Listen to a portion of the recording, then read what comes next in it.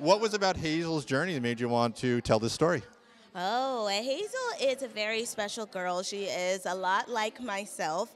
You know, she is a quirky, introverted, but also extroverted little girl. She cares a lot about the world and a lot about the people around her. She wants to see everyone happy and doing well, and that is what inspired us the most to, you know, follow that direction. She is, you know, coming to Dimmodelphia, which is our new city. Instead of Dimsdale, Fairly Odd Parents is set in Dimmodelphia. She's without her big brother, Anthony, who was her anchor, you know, and he's gone off to college now, so she has to try to, you know, find the confidence in herself to make friends and, you know, introduce herself to people at school and really create her own sort of, you know, life in Dimmodelphia. And so I loved that about her because I've always felt like, you know, for myself, you know, a little nervous about making friends, a little bit of social anxiety, and how are people going to perceive me and how are people going to accept me? And she's, you know, dealing with a lot of those internal challenges. And yeah, we're proud of her for, well, I can't give spoilers, but yes, that's what she's dealing with. Now, behind the scenes, you have a lot of hats. Yeah. How challenging is that, right? Producer, voice actor, how challenging is it juggling all those, you know, at the same time? It was a lot, yeah. It was my first time that I've been able to marry all of my, you know, abilities into one job. So for this show, I got to be co-executive producer, co-story editor, and I wrote 3 episodes, and I got to voice act. And it was challenging because I'm only one person.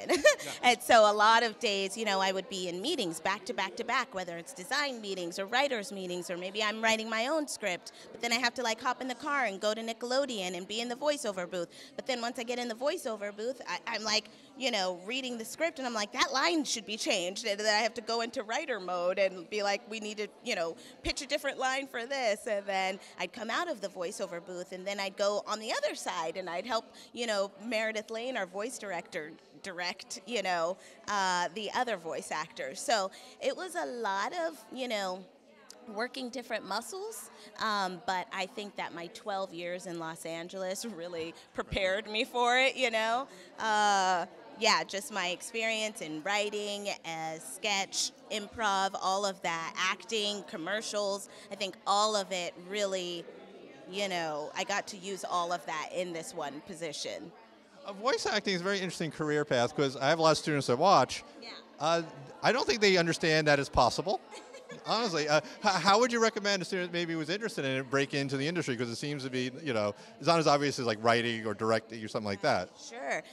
So there are a couple, you know, steps you can take. First, I would say identify what kind of voice actor you want to be, because there are, you know, many different ways. You could do anime, you could do commercial voice acting, you could do animation, you could do adult animation voiceover, you can do dubbing, you can do announcer, you know, roles. So I think identifying first what kind of voice actor you want to be is important.